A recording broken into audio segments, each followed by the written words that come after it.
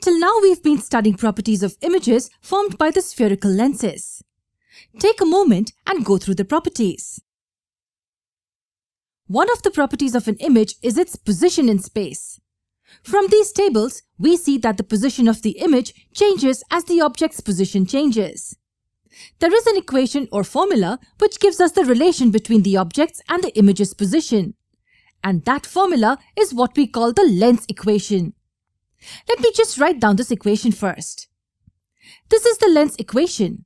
1 over f is equal to 1 over v minus 1 over u. In this equation, there are three unknown quantities. U represents the object's distance from the lens, v represents image distance from the lens, and f is the focal length. To understand this, let's consider a case for a convex lens where object is kept beyond 2f1. What will be f here? It is the distance between the optical center O and the principal focus of the lens. This distance will be equal to f. And this distance will be u and this will be v.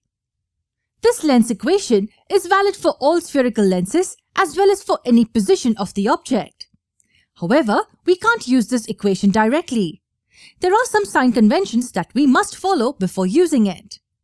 And what are those conventions? We follow the Cartesian sign conventions. Do you remember the Cartesian sign conventions we'd seen for spherical mirrors? Here they are. The object is always placed to the left of the mirror. Distances are always measured from the pole. Distances to the right are positive and to the left are negative. And distances above the principal axis are positive and below it are negative. The concept is similar for lenses. For our lens, we assume the optical center to be the origin. So the first convention we follow is that we always keep our object to the left of the origin or the optical center. Can you guess the second convention?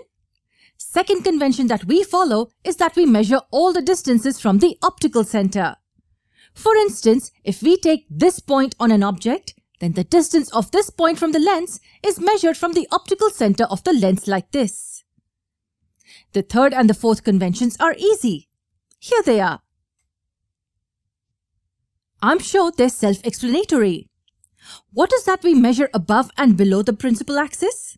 Yes, the heights of the object and the image. And what do we measure to the right and the left of the optical center?